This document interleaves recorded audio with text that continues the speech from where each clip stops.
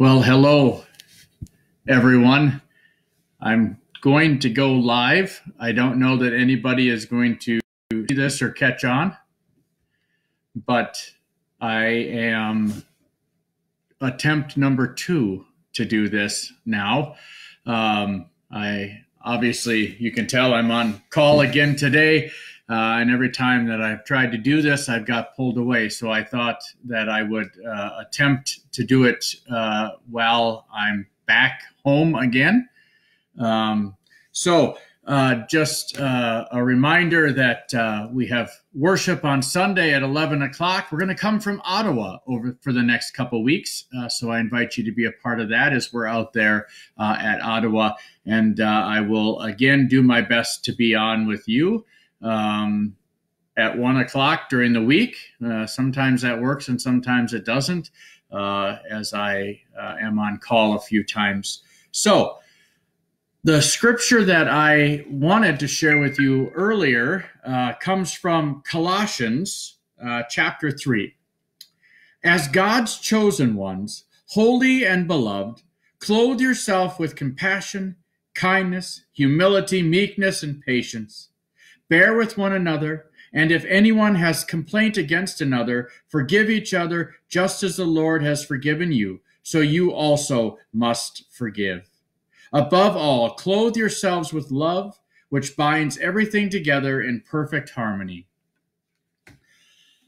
I think in this time, we need to be ever aware of needing to be patient. And that's, I think, what this tells us is to put that on, to put on patience and meekness and humility and kindness.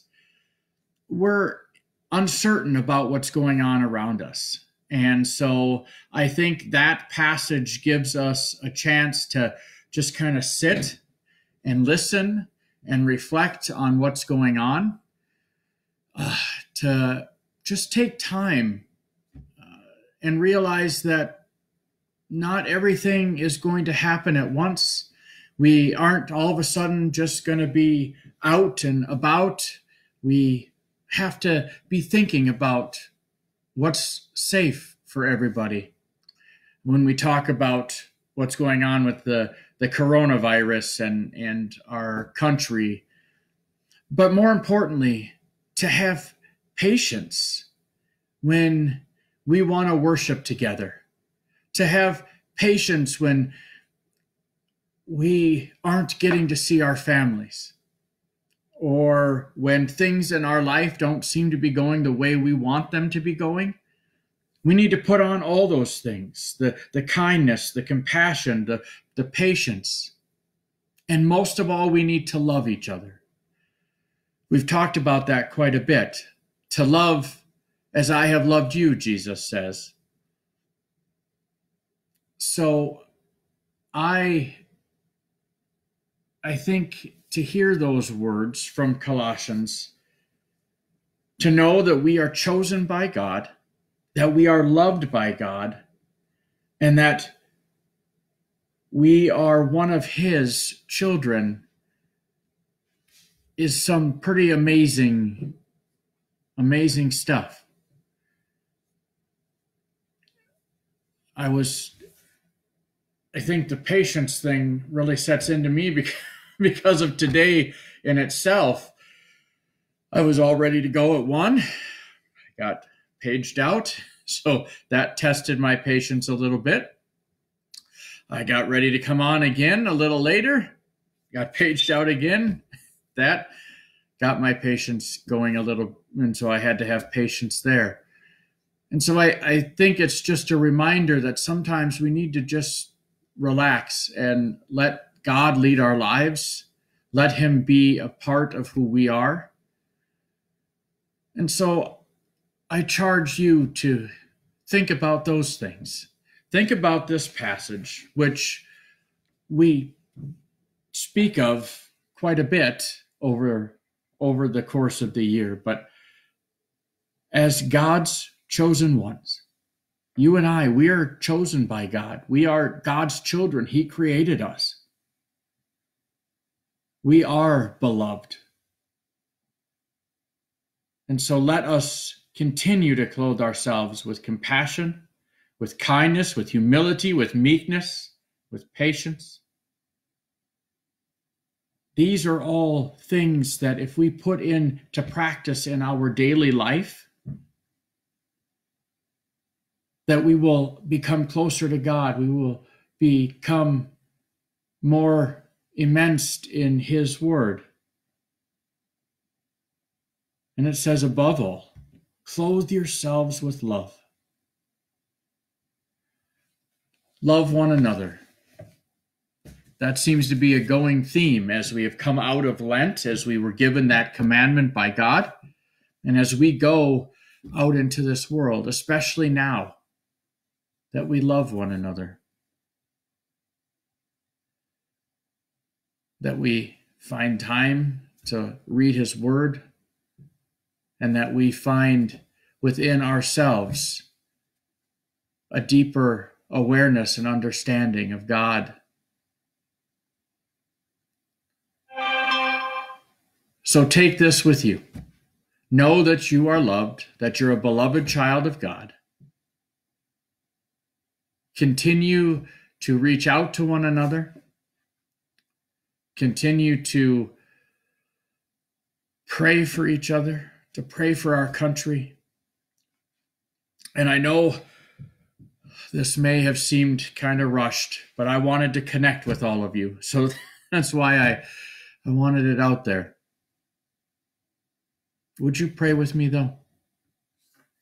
Good and gracious God, we thank you. We thank you for giving us your word, for giving us your Son, for forgiving our sins, for making us your beloved children. May we all continue to put on forgiveness, gentleness, and kindness, and give us patience. And above all, give us the ability to love those close to us, and to even love our enemies. Father God, we continue to pray for those that are affected by the virus. Heal them if they are sick. For our frontline workers, keep them surrounded in your arms.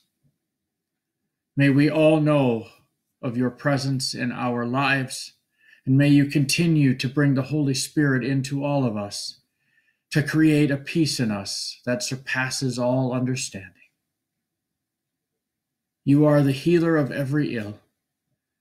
And so we raise to you those that are suffering mentally and emotionally and spiritually and physically. May you continue to be the great physician for them. And Father God, we bring to you the cares of the church. May you continue to guide its leaders in doing what is right for our congregations. Be with all the pastors and lay ministers and council members as they continue to bring worship in this virtual realm. God, we continue to pray for our leaders in government, that you give them strength to lead the best that they can for the safety of everyone. God, we bring all this to you through your risen Son, Jesus Christ, who taught us to pray. Our Father, who art in heaven, hallowed be thy name. Thy kingdom come, thy will be done, on earth as it is in heaven. Give us this day our daily bread, and forgive us our trespasses. We forgive those who trespass against us. Lead us not into temptation, but deliver us from evil. For thine is the kingdom, and the power, and the glory, forever and ever. Amen. Well, thank you for being here. I know we weren't live for a lot of you, but some of you are on live. And so I'm glad that you found me quickly. And for the rest of you that are watching this outside of this time, may God continue to bless you. May he continue to wrap his arms around you. You're loved. You're loved by God. You're loved by me. You're loved by everyone. So thank you for being here. Thank you for listening. And I will see you tomorrow.